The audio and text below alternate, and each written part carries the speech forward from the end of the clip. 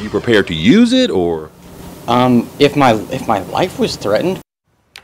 This man was seen carrying a pistol caliber rifle through a residential area of Midtown. Today, he's speaking on camera only with Fox 13. Thank you so much for joining us tonight. I'm Darcy Thomas. And I'm Daryl Great. Memphis police say they got calls from several concerned neighbors, but it turns out what Derek Wynn was doing was perfectly legal.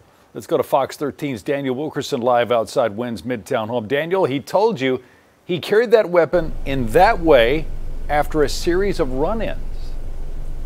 That is right, Daryl and Darcy. Good evening to you. Good evening to you at home. Derek Wynn tells me he had a couple of close encounters.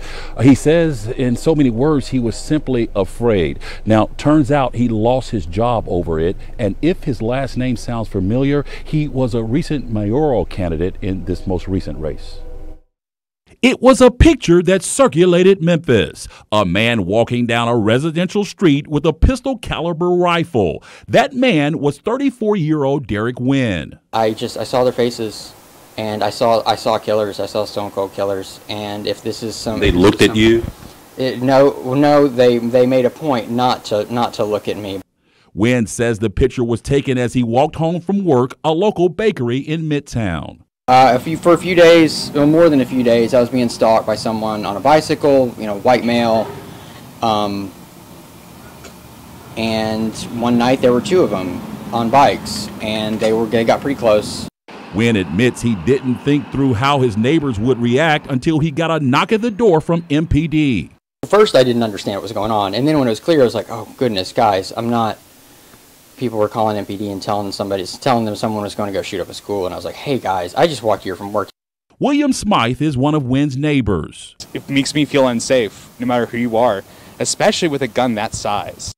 Doctor of Criminology and Fox 13 law enforcement expert Mike Collins says there's nothing unlawful about what Wynn was doing. That is uncommon, but it's not unlawful. But he says it presents a huge challenge for officers. Law enforcement have the authority to find out and ascertain what is this person's intent. This looks like it leaves a lot open to possible racial profiling. Absolutely. Absolutely. And it does happen. Back to Wynn. Have you ever had any problem with mental challenges? I have ADHD. Do I have ADHD? Yeah, I have ADHD. I'm a child abuse survivor. I do have PTSD from child abuse. But he says this whole ordeal may just have cost him his job. Why do you not work there anymore? I was let go. Because of this incident? Yes. The people there got afraid somehow? No, I would say that my boss, and you can go talk to him, was uncomfortable with. I mean, honestly, he was uncomfortable with the firearm there at work, and I was just letting him know that, hey, I have to store this somewhere, and he was like, yeah, it's going to be a deal breaker, and I was like, okay, understood.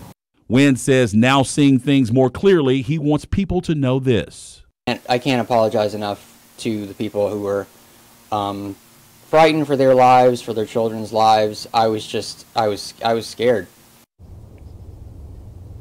Back out live, although walking around with a weapon like this is not all that common inside residential neighborhoods. As of late, we have seen a lot of video of young people in places like parks with weapons like this. Our law enforcement expert weighs in on the challenges that poses to law enforcement. That's coming up at 10. DG. Yeah, Daniel, I talked to one of my law enforcement sources who was very close to this particular situation. He said that he and his partner had no idea what they were rolling up on. But you also found that if Wynn's name sounds familiar, he was recently one of the candidates for mayor here in Memphis. I don't remember his name on the ballot.